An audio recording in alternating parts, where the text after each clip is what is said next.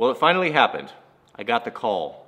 The call to be ready to deploy at a moment's notice. So we've had our first wildland fire, although it's been out of state, but we got notified by the powers that be to get your stuff in order and get ready. You could be called on to leave within an hour's notice. So today I'm going to show you, we're going to break it down, everything that a wildland firefighter takes into not only small conflagrations, but is there a small conflagration? Up to major campaign fires. It's going to be take a couple videos to do this, but what we're going to cover today is a 24-hour kit, is what I call it. Everyone kind of has their own thing. We all kind of feel different roles, and so the way you organize your gear and the way you spec things out needs to be really custom tailored to your particular job. So what I'm going to show you here today is my kit to completely sustain myself for 24 hours. That's without being supplied by anyone, without receiving any outside food or water, anything like that. It's 24 hours of me all by myself on my own. So let's jump into it. My kit for wildland firefighting breaks down into 3 distinct categories. What you see right here in front of you is the 24-hour kit. That's what everything looks like unpacked. Now over here to the left, you're going to see, now this is going to expand upon that. This is going to be the campaign kit. This has got to be able to push out to 21 days, typically 14, but it could be extended to 21.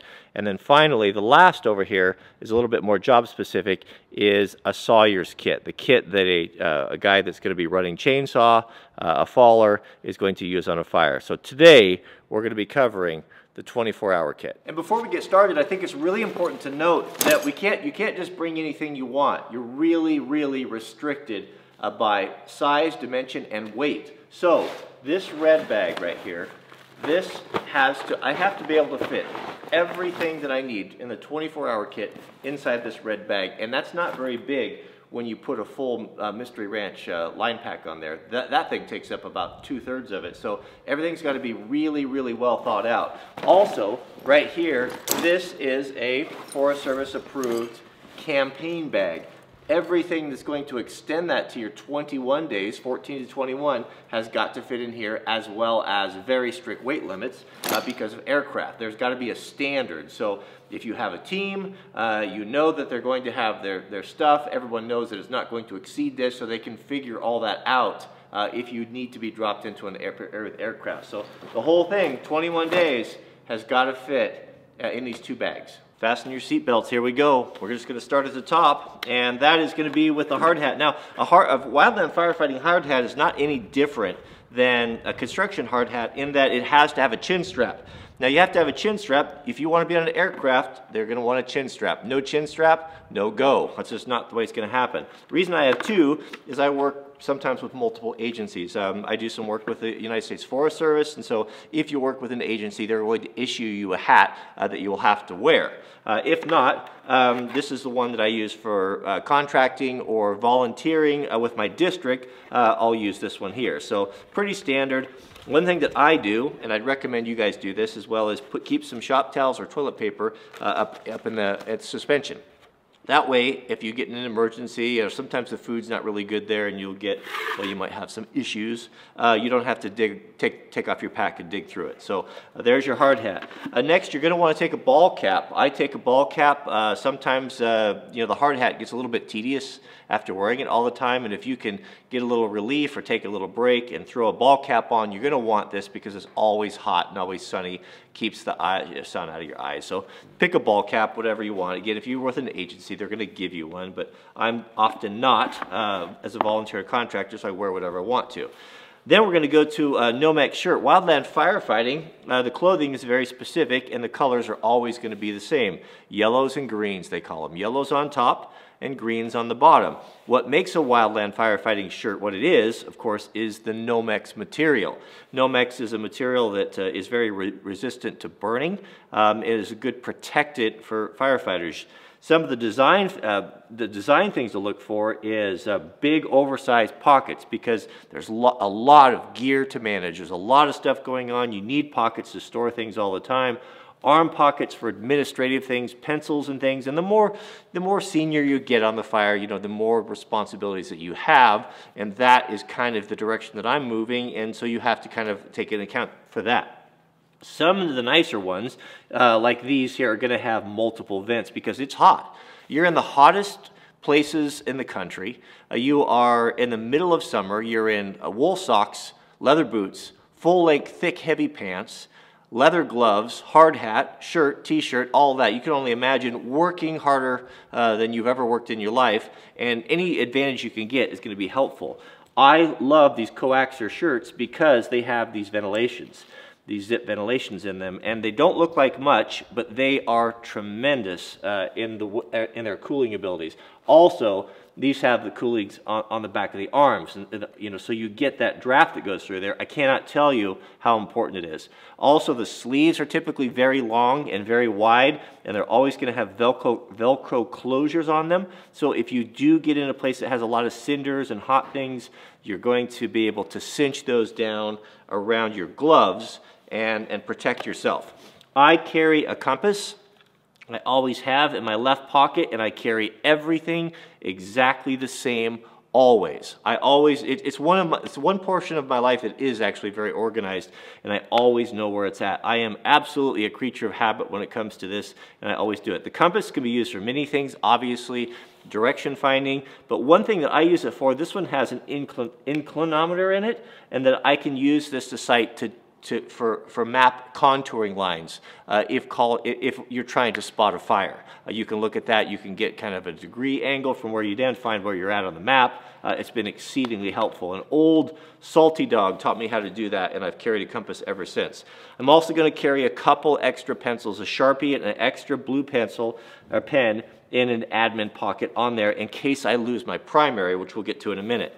I'm going to carry just a thrift store rain jacket. This is nothing fancy. I've been caught on fires where it rained and everyone got soaked, and I pulled this out of my pack, and of course it was very, very nice. Now, these things can be added and subtracted depending on what's going to happen. I mean, if you know the forecast and you know that there's absolutely no chance for rain, you're not going to carry this. You don't carry it in your pack and hump that around all day. You're going to throw it back in the red bag. The red bag is a reservoir to be used to add and subtract things that you don't need to carry on your person. So when you see all this gear, you're going to think, whoa, that's a lot of stuff. I'm not always carrying everything in here, but I do have it within reach. It's always going to be close if I'm on an engine, and I typically am, but not always. So you need to know that you may think you're an engine guy and you're going to be very fat and liberal with your gear. Many times I've been pulled off. It's like, you know what? You're on a hand crew now. Get down over that hill, and the guys are like, oh man, I wasn't planning for that, and they're screwed. Also, a cotton t-shirt. Everything needs to be either Nomex, cotton, or merino wool of some sort. Merino wool typically is the most comfortable because of fire. Any synthetics, anything like that, no bueno, you can't have it. Also, your t-shirts don't have any logos on them. You know, the screen printing or anything like that is going to melt, and it's going to burn into your flesh, and you will be very, very sorry. So go to the thrift store. You're going to need to have t-shirts. Again, this kit is complete in case, let's say I'm out swimming somewhere, or I'm flip-flops, I have nothing, I've got no socks. I need to be able to grab it and to know 24 hours I have everything that I need. So that's why I bring a t-shirt with this. All right, let's move on down to the trousers. Trousers, okay, also very specific to wildland firefighting. Huge cargo pockets on the side to carry all sorts of things. Of course, very heavy duty, double reinforced, military, at least military standard, if not better. Nomex, of course, adjustable, always elastic in the back, very comfortable, huge back cargo pockets. And one of the most important things is big, wide open cuffs with Velcro enclosures. These Velcro enclosures, again, are so important because if you're working in hot places, and even if you're mopping up and just cleaning up after a fire, you'll find if you don't fasten these legs on your boots, when you get back to your tent, your legs and everything will just be black from the soot. So that's specific. Cut very ergonomically, so you can work, you can bend and flex. There's a lot of thought that goes into these clothing. The ones that they give you, the standard issue ones, they're not so good. They're actually pretty terrible. They chafe and they're uncomfortable. I would, if I were you and you were serious about this, and a lot of guys do it, and I've heard the same thing's true with the military, when you're issued substandard gear, you end up buying the stuff you need with your own money. Same goes for wildland firefighting. This stuff is all aftermarket, but I've got to live in it, and I just can't, I don't like the other stuff. Also, these have what is one of the best inventions of the world, and you're starting to see this in more and more things. Even my motorcycle pants have these now, are these front zips. When you open those things up when you're hot and you're suffering, it's like someone turned the air conditioning on. It's tremendous. So look for those if you have them. So yeah, if you're going in, you don't have the money to buy all this stuff, well, you know, what I would recommend to you is first thing, get your first paycheck and buy yourself a good set of boots, because no one is typically going to buy you good boots unless you're with like a government agency, and even then, not always. Boots are the most important thing. We'll get to those in a minute. A belt, this is a classic wildland firefighting belt. It's a rigger's belt. This one's fall rated. Whether you need that or not, who knows, but that's kind of the standard. It's a tradition, and that's the way, that's what you want. You want that rigger style belt. Be careful, a lot of these look like rigger's belts, but they don't have fall rated buckles on them, so just know that. If that's important to you, you know, that you'll have to determine. Gloves. Gloves are very important. These are the government issue ones. They're heavy duty. They're twice or 3 times as thick as normal gloves are going to be. Some guys don't like them. They think that they're too thick. I've always liked them. I've got my name on there. Because I like the closures that they have, and they're super durable, and they're really great against high temperature and heat, picking up hot stuff. What I've done to make them a lot more comfortable is to rub open-offs on them before I go. So I wear these. Don't go out in the field with brand new ones, hoping that you're going to break them in. They're really awful.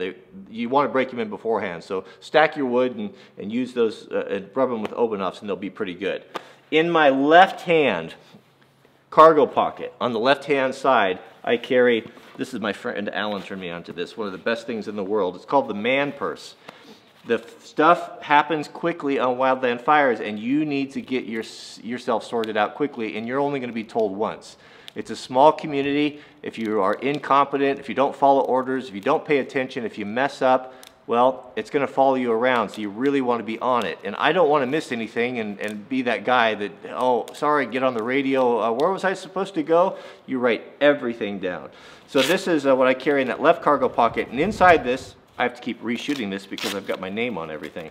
Okay, so this is the man purse, and what the contents of this is a couple things. There's an IRPG right here. The IRPG is the green book. This is the Wildland Firefighter's Bible. This has everything pretty much you need to know about wildland firefighting. If you knew the contents of this and had it memorized by heart, you would be like the Michael Jordan of wildland firefighting. In here also, I'm going to have my red card, which is my certification for being a wildland firefighter. Every year, I'm going to start with a brand new Ride in the Rain. I'm going to label that with the year on it, and I'm going to keep a daily log of everything that I do. Who I talked to, where I was, what my mission was, names, phone numbers. I'll reference this all the time. Also, I'm going to keep some cash in here, an ID, and my Fisher Space Pen. I like the Fisher Space Pen in blue. Blue, not black.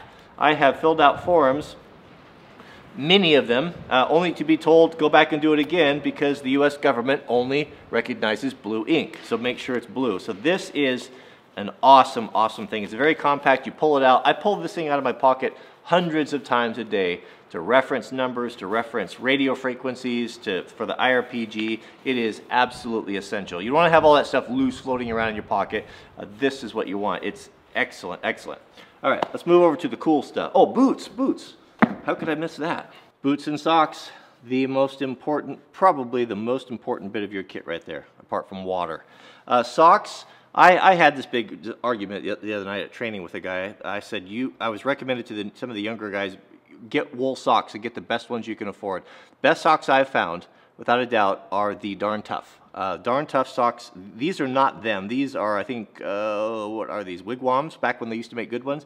But I invested in 14 pair of them, and they are really good socks. I want socks that are as the heaviest, thickest, gnarliest, 100% wool socks that I can get, because that's what I like. Some guys don't like that. Some guys say, well, I only wear these thin cotton socks. But I'll tell you a story on a fire 2 years ago. We went out, and I made the mistake of not taking my campaign bag. I had my 24-hour bag, and it turned into a campaign fire, and we were gone for a week. all of us were suffering. You know, we've been in the same clothes and socks for days, and we finally got a little bit of relief, and only place we could go was to Walmart, and we had to buy t-shirts and underwear and sleeping bags and all those things, and I bought their work socks. They were cotton work socks, the best ones that they had. They were crap. I mean, they were terrible. I cannot tell you how bad my feet felt in those, and how I'm not going to go into it. You want good socks. So if you can't afford them, your first paycheck you want to save up. You want to buy 14 good pair of socks, and you want to buy good boots, handmade boots. Don't buy anything off the shelf unless you have no other option. Get handmade boots. Who should you go with? There's several good brands. You know, I mean, there's some smaller micro brands that I'm not really familiar with that I hear are good, but the two big ones are going to be, or three, Nick's, White's, and the guy that built my boots started his own business. What's his name? That I think is probably the best. I forget. I'll put it in. I'll try to put that in the annotations. But both of them still make great boots. You're going to cost you about $600, and I don't have the time and effort to go into all that and why. I know that sounds ridiculous. It's not. You have to have good boots. You're going to be in them 14 hours a day in the worst environments possible, and they got to have a heel, and they can't have any steel in them. No steel. That's what's specific about wildland boots, is they have soles that are screwed on. They have full leather shanks. There's no steel in there because that steel will heat up. You have to have special glue. You have to have special rubber. You have to have special stitching because of the tremendous heat that you're walking on and on and on boots. But that's it. We've already discussed that. Let's go over to the gear items. Okay, boy, we'll start at the top here. So marking tape. There's lots of different marking tapes that have all sorts of different meanings. Some of them have markings for killer tree or for a safe escape route or hotspots and all of that. A general all-purpose like an orange or a pink is good for marking whatever. There's a hazard. There's a bee nest. There's a nest of bees in the way. You want to say where a trail is or a road. You want to have this. You want to have it accessible. Another thing I picked up from a buddy of mine that's a smoke jumper is they all carried this fiberglass reinforced tape. This is handy for everything. I got rid of the duct tape and all that stuff and replaced it with this because this stuff is tough. It's got fiberglass reinforcements in it, and it's like iron. You can fix boots with it. You can't tear this stuff. It's not like any other tape that I've ever used, and this is the business right there. I'm going to carry a set of glasses. I'll wear contact lenses on the fire. I wear daily disposables, and I'll have a whole bunch of those in there. But I'll wear a pair of sturdy glasses in a tough case that can't get crushed. It's got an aluminum case there. So glasses in case you get stuff in your eyes all the time. Sometimes you can't wear, your eyes will get so irritated from the smoke you can't wear contacts, and so you want to have a backup set of glasses. This is an IFAK. This is a very comprehensive first aid kit. Again, I could do a whole video on this. There's been a lot of thought and research into this as well, but that's for another video. And a dedicated blister kit. Now, I wear custom boots and I wear high quality socks, and I change them every day. I've never had a blister on a fire. I carry this for all of the poor guys that always do, who don't show up with good boots. I've used this on every fire. So it's got moleskin, it's got that special blister tape in there, it's got some alcohol, prep pads, and things like that. I have dressed people's feet more times than I care to talk about. This is a shroud. This is a Nomex shroud that's going to go around the back of your neck that will Velcro onto your hard hat. Some guys wear them all the time. I don't know how they do that. I've never worn this before. I mean, I've suffered some pretty hot heat and never felt like I needed to get in there. But if it came down to it, I do have it. It's not that heavy, and I carry it in the pack. Toilet paper, extra. You take out the center roll. We're all about weight savings here. You don't want to carry that extra roll and a half a roll, whatever you want there. Keep that in your pack. This is a Kestrel. Again, your agency may or may not supply these. I've supplied this to myself because I want to know the humidity. I want to know the fire danger. I want to know what's going to happen, and this helps me predict exactly what the fire is going to do. This is an invaluable instrument, and I rely upon it all the time. And oftentimes, it really helps with prediction because not a lot of guys have them. It's not a lot of weight. They are expensive, but this one is specifically made for wildland firefighting, and again, that's a whole nother video itself. I carry a chem stick in case I need to, hey, we need to drop off something here, or we're going to park here, or come in here. I can hang this up, especially at night. We fight fire at night a lot. I only carry one. I have not used it yet, but they're kind of bulky and heavy, but I do carry that. I carry a Garmin GPS.